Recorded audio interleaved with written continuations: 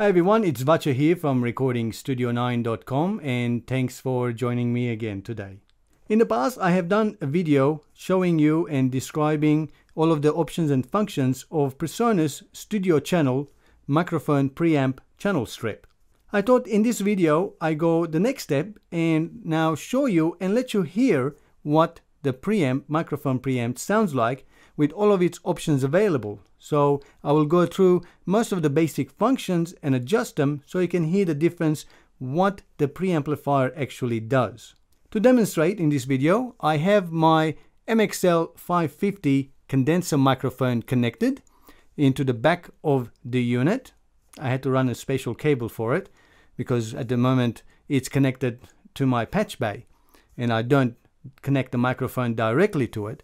But that's the whole purpose of this demonstration. So I have it connected directly to the back of the unit, and from the studio channel line output, it's connected to my audio interface so that I can record the audio, and that's what you're hearing right now, so you can have an idea of what it actually sounds like. So basically, what you're hearing now is the MXL microphone connected directly into it. I don't have anything enabled. Its compression and EQ have been bypassed. The tube has been turned off completely.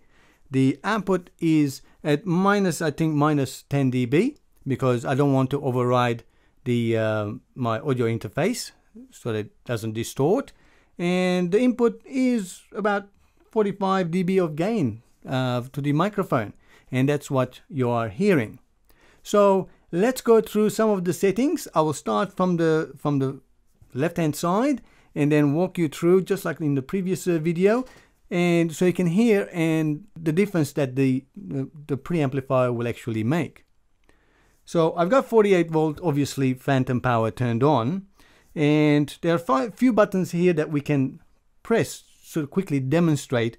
Is the phase switch. Now the phase is not going to make much difference because it just changed the phase, and that's only useful if you have multiple microphones connected in the same room that you're recording in case there's any phase cancellations. But just to demonstrate, I'm just going to press it down now.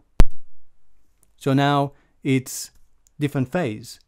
In my headphone I'm hearing a little bit different because these headphones, the AKG 240 Mark IIs, they are open-ended, so sound will be escaping. So it actually, when I turn my headphone, I can actually hear some phasing. Not sure if you're going to hear it on the video, but that's what actually is happening. So there's some phase differences there, and this is in normal phase.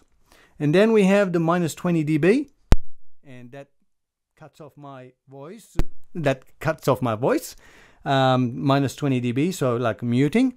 But that's very useful if you've got very hot microphone input, very loud microphone input, and you want to reduce it so you don't actually distort the input of your preamp as well.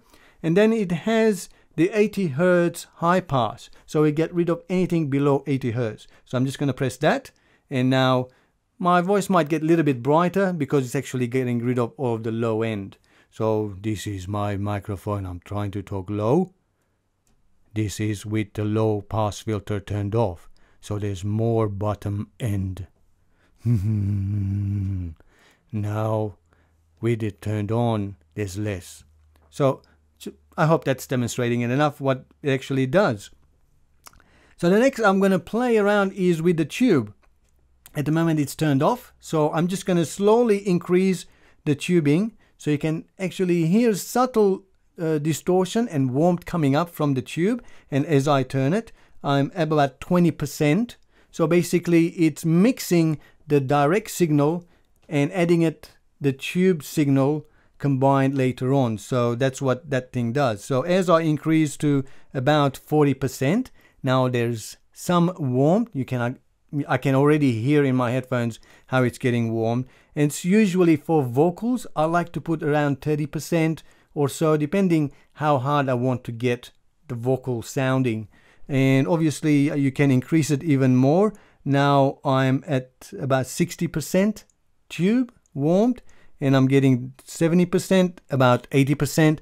You can already tell how my voice is distorted, and this is about 100% tube. So that's what you are hearing. I'm just making sure that it's not distorting while it's recording the audio. So you can hear the distortion in there, but this is the tube distortion. It's not the microphone distortion. So it all depends what effect you want to get. But I prefer my vocals when I'm recording to give a nice warm and a little bit of grit, about 30% or so. So I don't go any more than 40%. But if I'm playing a guitar and I want a little bit of roughness and distortion in the guitar, you know, some acoustic guitar, you'll be surprised that tiny bit of tube distortion, how much warmth it actually going to give and liveliness it actually gives to the acoustic guitars, whether plugged in directly or through the microphone. But that's what we normally get. So I'm just going to turn the tubing off now that you know what it sounds like. Next, I'm going to turn on the compression, and then we'll be able to see what the compression settings we've got. Now I have compression on, but there's no compression setting any happening. Let's increase. I've got the attack on fastest and the release on the fastest, and makeup gain is 0. And the ratio is 1:1. So I'm just going to increase it maybe to 2. And this is compression coming in 1:2. Now with the gain reduction meter, it's really handy because when I press it on the screen, I can see how much gain reduction I'm getting. Then I can use the ratio that I want, as well as the threshold, to bring it down so I get the compression that I need. Just bringing the threshold down to get a little bit of compression. And I'm already starting to get a little bit of compression, about no more than a couple dB compression. And as I bring more and more of my threshold down, and you can hear now my vocal is getting less and less because there's about -7 dB of compression happening, so it's getting really low. For vocals, I usually put around, you know, 3:1, 4:1, and if I really want sort of hard rock, loud vocal right in your face, you know, I might increase it up to 5, and that should give me a lot more compression. And you know, as you can hear now, that's on fast. And if I put on, this is slow attack, so it's taking even longer for the slow for the compression to come on.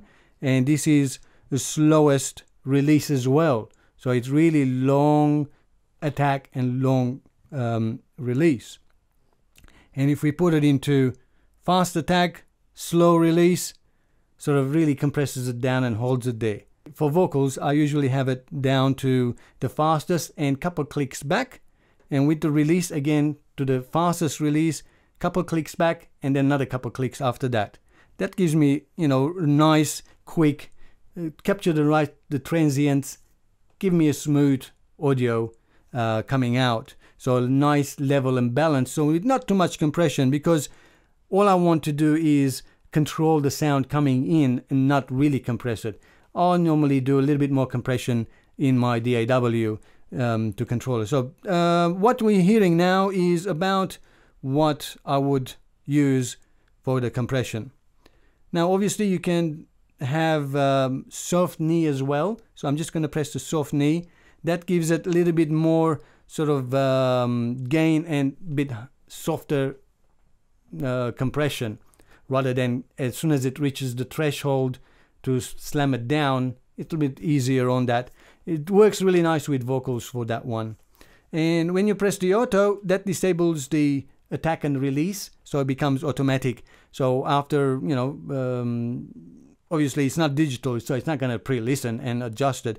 So it adjusts itself as you are talking and singing. So after a few takes, it will adjust itself and give you really nice, good results. With the next button, EQ before compression, I'll do that when I actually enable the EQ on. So I'm just going to disable the auto compression off, and it's done. Okay, let's move on to our EQ and see what we can do with our EQ. I'm just going to enable it. Now that it's enabled, now you can hear its sound a little bit different. It's a little bit brighter, because that's how I like to record it. and I'll tell you why it's brighter. I'll tell you what the settings that I have at the moment. There are three. It's a parametric EQ, and I have 3 points: low, mid, and high. Now my low is set as a shelf, and it's set at about 120 Hertz, and it's got -2 dB shelving, so it's sort of after 120 Hertz, so it's being sort of I should say before 120 Hertz, it's being shelved down, so getting rid of some of the low end that I don't need for my vocals. And then my mid frequency is set at about 1 kilohertz, and I'm reducing about 2.5 dB for that one, and it's got a narrow Q, and I'm just trying to get rid of a little bit of the harshness in my voice around that frequency that I've noticed that I have. So, you know, easing it a little bit. As you can see, all the EQ settings are very subtle. You know, the gain and reductions are very subtle. And my third high frequency is set about 3.5 kilohertz, and again it's shelving, but this time I'm actually boosting 4 dB. Now the reason I'm doing that, and you might notice that all of my S's, like the snake slithering in the sand, are very bright. And the reason I do that, so that my microphone, when I capture the voice, it's got a nice bright voice, even though sibilance is really loud, but I wouldn't normally leave it that way. Later on in my mixing stage, I use the easer to ease those S's down. I have to apologize, probably too many S's there. I need to ease it down so that it captures all those S's and controls them, but at the same time I still get nice and bright and airy sound for my vocals. So that's how I have my thing set up. I usually adjust tiny bit here and there, have a listen to the person I'm recording the vocals, and adjust those things slightly to get it. But normally for vocals, that's what I leave it on. And now that we have compression and EQ, it's compression and then an EQ. If we press the EQ before compression button, now what will happen, it will swap. So you'll hear slightly bit different because it's being EQ'd and then compressed. So you might hear my vocal sort of volume up maybe 1 or 2 dB. That's because all of the low end energy is now gone. So the compressor is only working on the controlled audio. That's sort of my preferences. And again, depends what I'm recording, obviously. Sometimes for guitars or other instruments that I'm recording, I might actually prefer compression before EQ so that I'm controlling the sound level before I shape it. So it all depends on the application, obviously. So that's what it basically sounds like. I'm just going to reduce the sibilance a little bit because obviously it's too loud, and that's what it sounds like. Microphone in, line out, recorded. So why don't we give a little bit of vocal training for my MXL 550, which is one of my favorite microphones, next to my Rode NT1 that I have sitting at the back. But this is one of my popular ones that I choose to use. It's a very good microphone. I have reviewed it. You might want to click here and watch the video about the MXL 550. So here we go. Ain't no sunshine when she's gone. It's not warm when she's away. Ain't no sunshine when she's gone. She's always gone too long. Anytime she goes away. Okay, maybe we might increase the tubing to get the tube effect and see how it sounds now. I've got about 40% tube compression, which is a little bit higher than I normally do. See how it actually sounds with the tube effect turned on. Ain't no sunshine when she's gone. It's not warm when she's away. Ain't no sunshine when she's gone. She's always gone too long. Anytime she goes away. Well, that's the PreSonus Studio Channel Tube Microphone Preamplifier.